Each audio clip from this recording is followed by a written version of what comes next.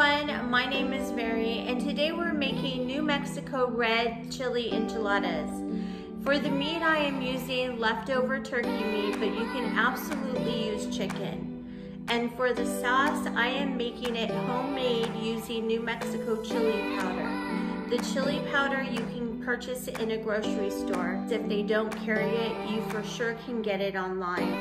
If you're not comfortable using the New Mexico chili powder, you can follow along this recipe using a can of enchilada sauce. As far as the meat, I use turkey, but like I said, you could use chicken. You can buy the rotisserie chicken at the grocery store and just shred it up. Or you could throw a couple breasts into the crock pot in the morning. That way when you get home, it'll be ready to go and shreds really easy. So put your aprons on and let's get cooking.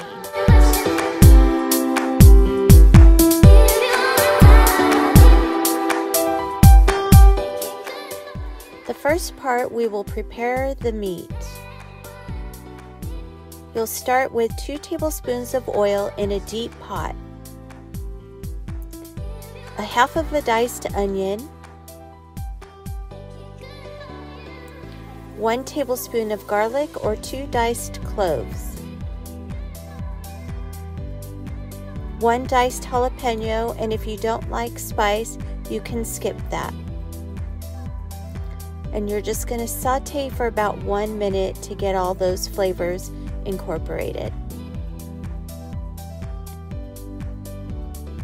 Next, we're going to add 1 can of diced jalapenos. You could also do green chilies, 1 tablespoon of ground cumin, 2 tablespoons of chili powder, and we're going to mix this up really well. Just kind of blend all of these flavors together. And this chili pepper is mild. It's the store chili pepper, so you should be fine. Next, you're going to add 4 cups of your meat. Now, again, I use turkey, but you can use chicken. 1 cup of enchilada sauce. And if you need more, add another. 2 teaspoons of chicken bouillon,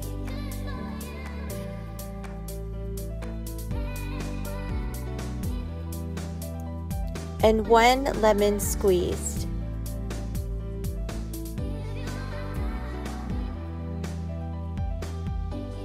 And all of these flavors are going to break this down, so don't worry about this being kind of chunky.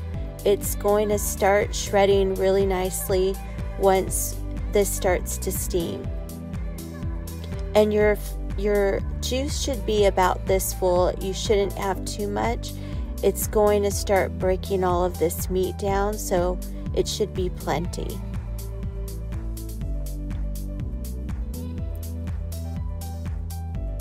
Once this is all mixed up, we're going to cover this.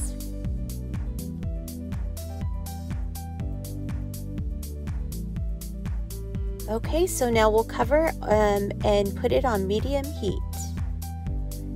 Uncover after 15 minutes, and we're going to start breaking this up again.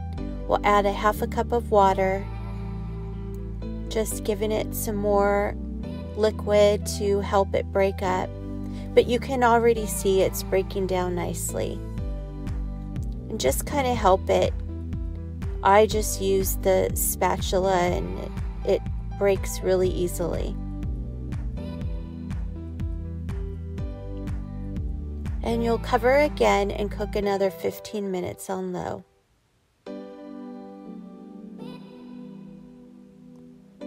After 15 minutes, we're done. We're just going to mix this up. You're going to taste this and make sure it doesn't need any flavor. Or any more seasoning, I should say. So it's ready for stuffing.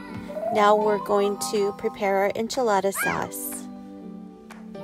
In a large skillet, you're going to heat up 3 tablespoons of oil on medium-high heat. put in the entire package of New Mexico chili powder.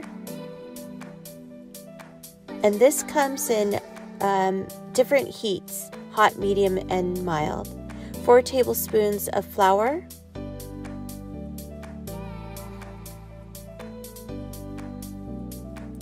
And what I like to do is just sprinkle the flour kind of around the pan over the oil.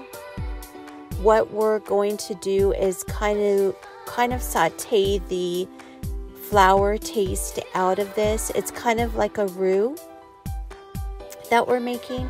So once the oil has absorbed some of the flour, we'll add a little bit more oil to make a paste. But right now we're just gonna kind of brown this a little bit and get this all incorporated in the oil, in the New Mexico chili powder, and getting that flour flavor out. I just kind of go around the pan and make sure it's all incorporated. If you see white, you need to keep stirring until all of the white is totally covered.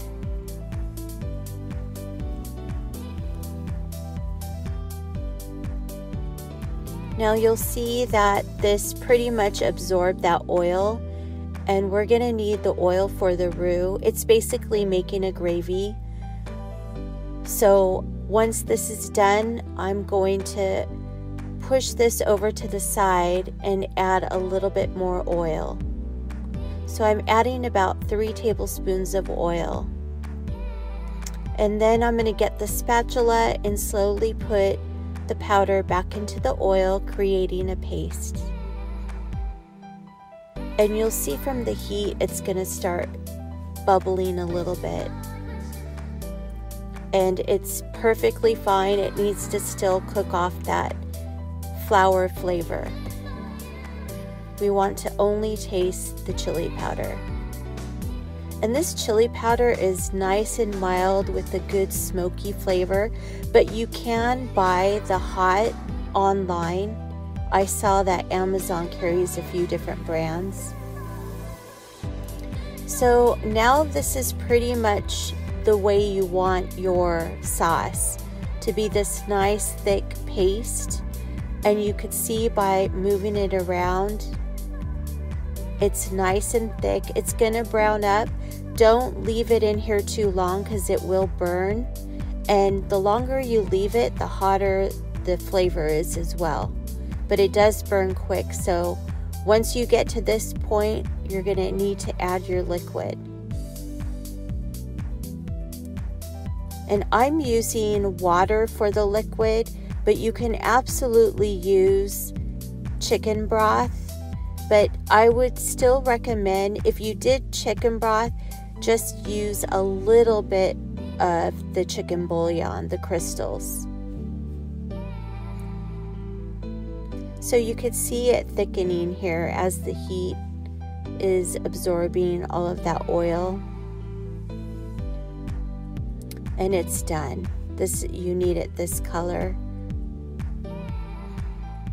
It actually looks a little darker on camera, but it's not dark at all. You'll see once I put the water in, it's gonna turn like a kind of a burnt orange color. So here I'm adding the 4 cups of water, and I'm going to add about 1 cup at a time and slowly stir, breaking up those flour chunks. Just go around your pan slowly. If you put it in all at once, it will clump up. So I like to do it a little bit at a time. And now, once all of our water is in, we'll start to add our spices. So I'm kind of just mixing this up so all of those flour chunks break up. I'm adding just a dash of pepper. Your salt and pepper just do for taste. 1 tablespoon of garlic powder. And I just kind of go around the top. 1 teaspoon of cumin.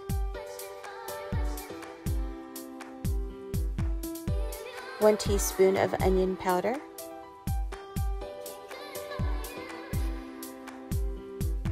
and about a teaspoon of oregano. Now I use Mexican oregano, and that will be located where you're purchasing your New Mexico chili powder. If you can't find it in your grocery store, you can definitely buy it online. And again, this is basically a gravy. So right now, because we just added the water, it's very thin, but the hotter it gets, the thicker it's gonna get. So I let it sit for a little bit and then stir again. And now you'll see that it's thickening. So I just taste it and see if it needs any extra flavoring. And I'm adding garlic salt and a teaspoon of chicken bouillon. And you definitely do need these spices. Chili powder is kind of bland, and flour is too. So you definitely want to make sure you add in these spices. And see how it's coming along. It's starting to get nice and thick.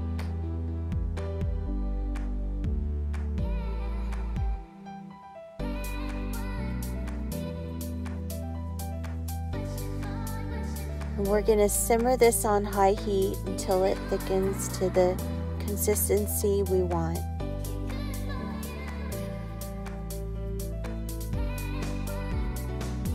And you got to keep it moving.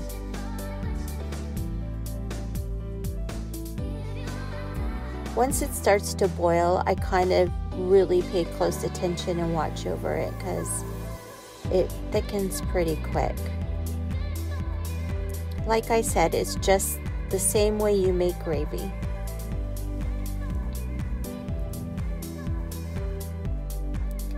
And now I'm going to add a little bit of sea salt for taste and 2 cups of regular enchilada sauce. Now I got this tip from the pioneer woman, Ree Drummond, and I tried it and it made my enchilada sauce stretch a little further, and it actually gave it a nice tomatoey flavor. So after I add it, I just go back in and taste it, make sure it doesn't need anything extra. But now it's to the consistency I want, and we're ready to prepare our enchiladas. So instead of frying the tortillas, I steam mine. I get 12 tortillas, put them in a damp paper towel in a bowl, and microwave them on high for about 1 minute. So all of your tortillas cook at once. You don't need to waste the time frying each one. If you want to do it that way, you can, but I like to cut corners and make my life easy. So now here I'm coating the bottom with enchilada sauce, and we're gonna roll our enchiladas inside of this pan. So I did a little extra sauce, and I'll just fill these with 1 tablespoon of chicken. And once I add the chicken, I'll add the cheese. And at this point, if you do like onion, add your diced onion inside of your enchiladas.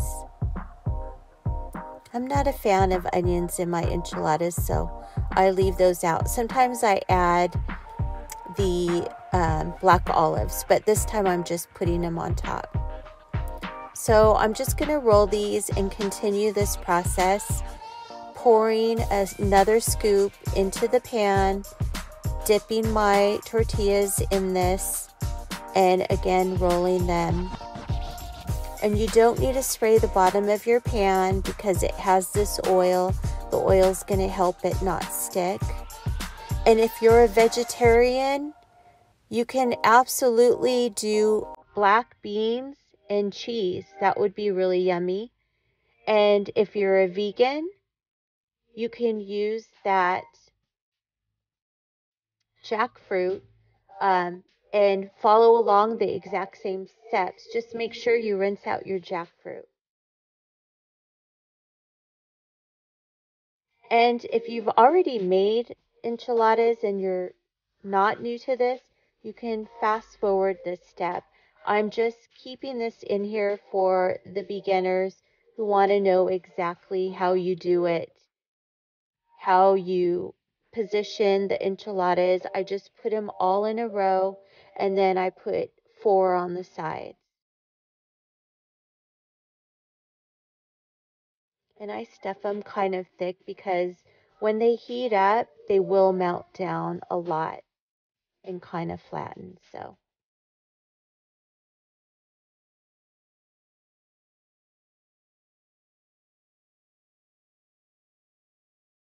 And like I said, this enchilada sauce is very mild, so you don't have to worry about it being too hot. I do know in California they sell New Mexico chili in the packets hot, so be careful. I guess it depends where you live. Where I live, I have not seen it in Southern Nevada at any grocery store I've been to. They don't carry the New Mexico hot chili, so I always have to use the mild. But you, like I said, you can get it online also. And the New Mexico chili is also sold at those international stores or those Hispanic markets. So this is the last of it. Now I did have a little bit of extra meat, so I kind of squeezed in a couple more, but your 12 tortillas will be perfectly fine. And you know what? If you're not comfortable using the New Mexico chili sauce, you can just use the La Victoria or whatever brand enchilada sauce. You don't have to make this, but I would highly recommend trying it because it is really yummy. It tastes very authentic.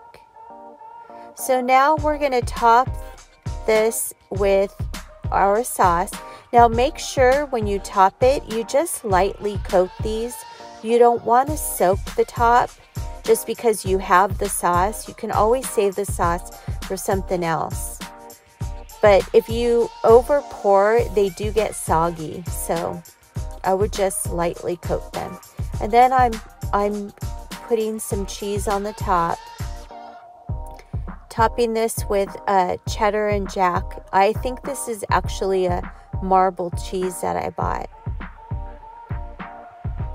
Sometimes I buy a separate jack and cheddar and mix it together, but once in a while we get the marbled also.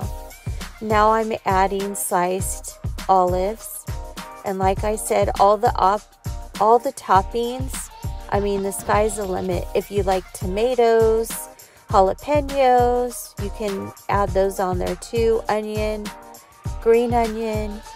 I'm just adding these olives and cilantro. I diced up some cilantro, so I'm going to top it with that as well.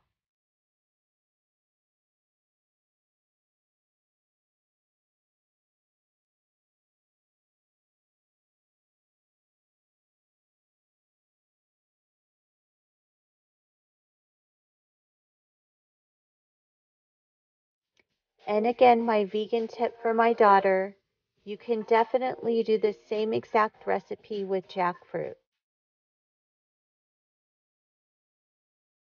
So now we're going to cover this with foil and bake it in the oven for 30 minutes at 375.